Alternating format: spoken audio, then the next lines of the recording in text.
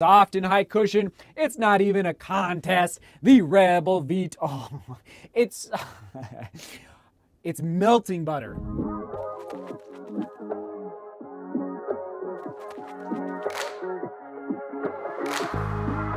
Let's go. Let's go, everybody. How you doing out there? Welcome to the channel. If you're new, if you're finding the channel for the first time because you're interested in learning about running shoes, you're in the right spot. Welcome to the studio, okay? I want to mention, though, at the beginning, this is the neutral road running shoe matrix for early 2021. So the first 6 months of 2021. Want to mention that at the beginning, so I'm not going to talk about stability shoes, not going to talk about trail running shoes. And as many of you know, I'm in the process of moving. Therefore, some of the shoes I'm going to talk about are not here. They're packed away already, all right? So just want to mention that as well, but I will get you some good, solid B-roll throughout the next 10 to 15 minutes. If you are new to the channel, thanks for being here. We talk about running shoes, we talk about training, we talk about mountain running, we talk about life, okay? So hit that subscribe button. I don't think you're gonna be disappointed. And just in case you missed some of the first impression vlogs or 50-mile full reviews of the shoes I'm gonna mention, I'm gonna list as many as possible down below in the description, but also they're listed over on DeMoor, which is also listed down below if you want to go more in depth, because we're just going to mention these shoes as we go through the matrix. And on that note, here we go.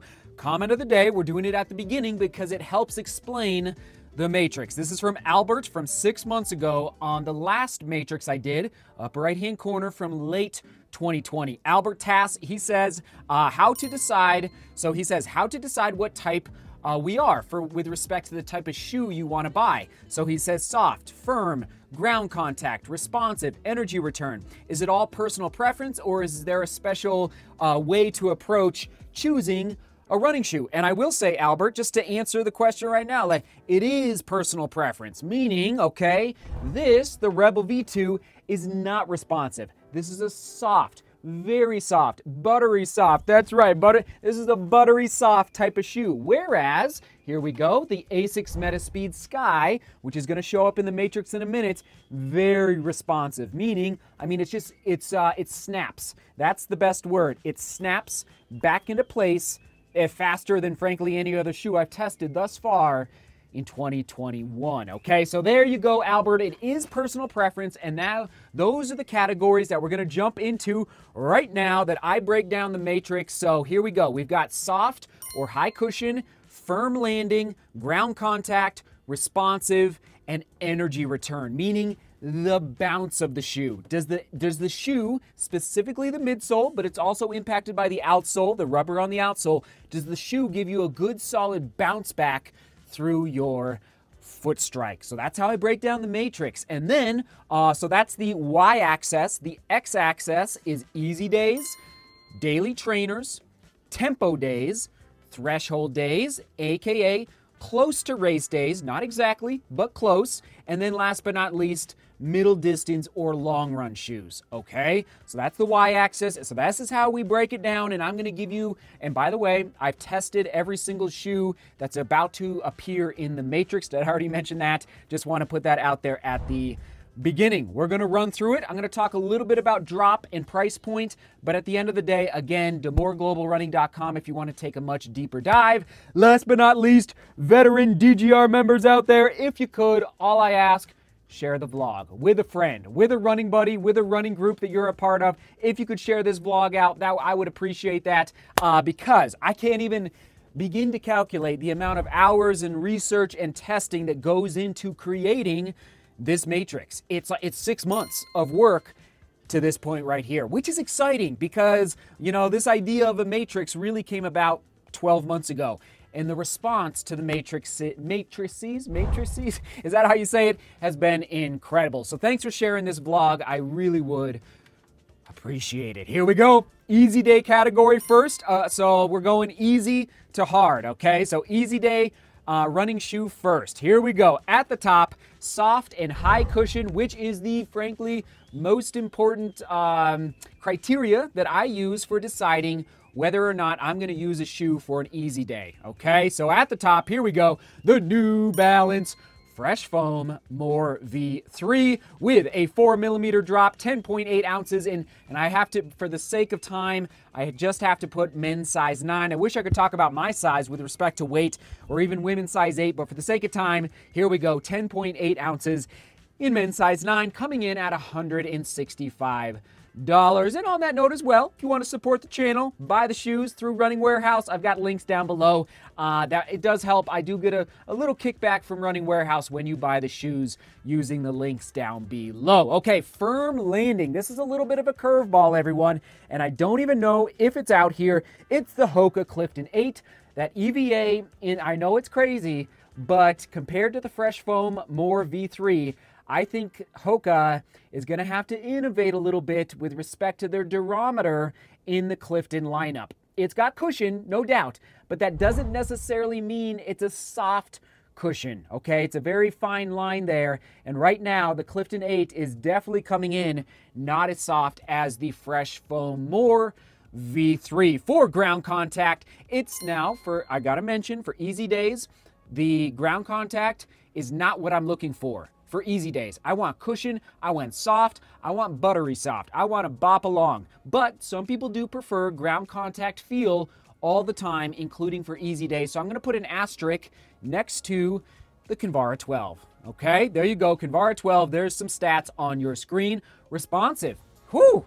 This was a curveball. Didn't expect this in 2021.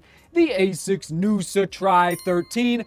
100% responsive, bounce, flexing back into its position very quickly, the ASICS Trot, but it could almost be approaching firm, just so you know, but we're going to put it in the responsive category but I'm not necessarily looking for a ton of response in an easy day shoe. Just want to make that clear. And energy return, oh man, it broke my heart when I could no longer run in this shoe after 50 miles. You know what it is. It's the Nike Zoom X Invincible Run Flyknit, coming in at a whopping $180.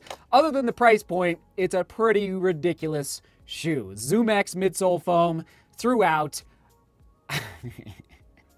It almost feels like cheating when you run in this shoe, okay? But, excuse me, with respect to with respect to bounce and energy return for an easy day, butter.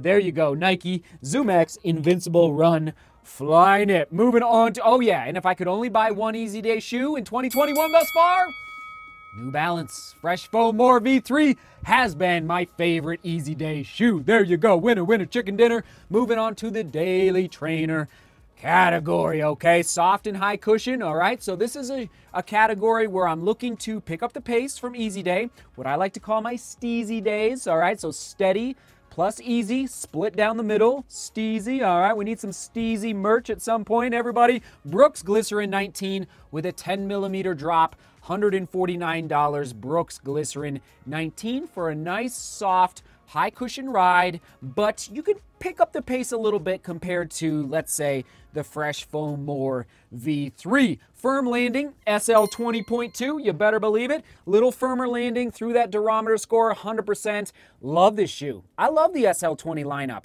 So for a daily trainer, firmer landing, there it is on your screen, Adidas SL 20.2. All right, moving on to ground contact. Oh my goodness. Pause. Hold on. I literally just took the Under Armour Velocity, the Under Armour Velocity, the Under Armour Flow Velocity Wind. There we go. All these names, these crazy names, Under Armour Flow Velocity Wind. This is coming in for the ground contact feel for Daily Trainer. I took this to 50 miles. I'm kind of shocked that I did.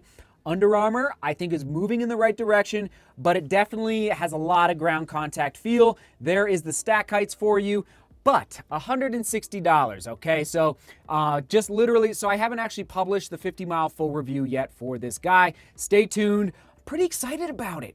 I'm pretty excited about it, everybody. Just need to get that 50-mile full review out there sooner rather than later. Tweener alert. Going back to the ASICS Tri Noosa 13 for responsive, for daily training. responsive. So that's interesting. All right, the first tweener alert here in the studio for the Matrix early 2021. And then last but not least, energy return and bounce. You know what it is. Come on, raise the roof for the A6 Nova Blast 2. Come on now. Oh, is it my favorite shoe thus far in 2021? We will see. A6 Nova Blast 2, daily trainer, bounce. And if I could only buy one daily trainer thus far in 2021, winner, chicken dinner, going, of course, to the Nova Blast 2. I love the shoe. I love the bounce. I love the decoupled groove on the outsole. And I love the geometry of the outsole. I don't know. They're blowing my mind. Actually, I'm probably most excited about the Nova Blast 3 in 2022, just to see if they can make it even better. Moving on to that tempo category, soft and high cushion. It's not even a contest. The Rebel V. Oh, it's it's melting butter, melting onto your lap butter. It's just ridiculous. Rebel V2, there you go for some stats. A6 magic speed for a firmer land, not crazy firm. Is it out here? It is out here, but that's one of the shoes I think I packed up. I'm sorry. The A6 magic speed, slightly firmer. This one was a little hard to actually find a firmer shoe for the tempo category, but we're going with A6 Magic Speed coming in at $149. Ground contact, oh my. You got to have very strong feet and strong ankles for the Skechers Horizon Vanish 2. Skechers Horizon Vanish 2, okay, but it's coming in at 5 points. It's like when I say that it feels like a slipper, it means like there's no support in the shoe, but it's coming in at 5.6 ounces. So if you have very strong feet, very strong ankles, and you want to get up on your toes for a tempo to just like really get it going, I mean, you consider it. Skechers Horizon Vanish 2. Moving on to the Hoka Mach 4. I know it's out here. Where'd you go? There it is, over there. Hoka Mach 4. Oh man, coming in for the responsive snappy. Oh yeah, responsive snappy category for the tempo days. There it is. Here's the deal. This is a tweener as well. I mean, this could be a daily trainer, tempo. I mean, frankly, even a long run shoe. Okay, Hoka Mach 4, you all know how much I love that shoe. Moving on to the Saucony Endorphin Speed 2 for energy return. Hard to deny it after what it accomplished in 2020 with the original Endorphin Speed. So yes, it reigns again for the tempo category, Saucony Endorphin Speed 2, but it is coming in at the most expensive in the tempo category with $159. It does have a nylon plate inside the midsole, okay? And if I could only buy one, this was hard. This was very, very hard. I went Rebel V2. It was so fun to run in. Okay, I'm not afraid to say it. Rebel V2, Endorphin Speed 2, Mach 4. Ooh, for tempo. For daily or for any, it would change a little bit. But Rebel V2, I went there. Here we go. Threshold day. So threshold days, for those that don't know, you're approaching your anaerobic threshold in training, but you're not pushing through, okay? You're not going completely anaerobic, but you're getting close, which means it's the fastest it's the fastest run you will do in your training without doing intervals on the track or mile repeats at your cross-country course, okay? So this category could also translate the closest to race day. Specifically, I'm talking about road racing, all right? So that's, keep that in the back of your mind. But I will do a marathon and half marathon road racing shoe matrix probably in September, all right? We need a couple more shoes to come out onto the marketplace. Before we do that, here we go. Soft and high cushion. I can't believe it. Actually, I can believe it. Here it is. The R's. I thought I forgot it. It's, of course, it's like New Balance is going for soft. They're just on it. The RC Elite, between the Rebel and the RC Elite, they win again for soft and high cushion for threshold or race days on the roads. If you want a soft landing for your road marathon in 2021, boom, this is the winner for you. RC Elite 2, there's the stats on your screen. Moving on to the Skechers Razor XS, okay? For that firmer landing, Skechers Razor XS, all right? And for ground contact, crazy. I mean, I kind of forgot about this shoe until I was researching over the past couple days for this vlog. It is the Reebok Float Ride Run Fast 3.0, all right? And only $140, all right? So don't forget, Reebok is coming on in 2021. The Reebok Float Ride Run Fast 3.0 and $140. All right, moving on to the responsive category. It's the A6 Meta Speed Sky. A6 Meta Speed Sky. Come on now. Oh, it's ridiculous. I mean, that plate, it's responsive. And it's light. The shoe overall is light. There it is again, men's size 9 on your screen. Beats out the next one by I think 0.2 or 0.3 ounces. It is the Nike Next Percent 2 for the best energy return thus far that I have tested out of all the shoes for the threshold and race day category in 2021. The Nike Next Percent 2, okay, is winning and now I had to go tie. I'm going tie. I don't like giving out ties. Oh, it's so hard. I'm going tie. Tie. Meta Speed Sky, Next Percent 2. It was, oh my goodness.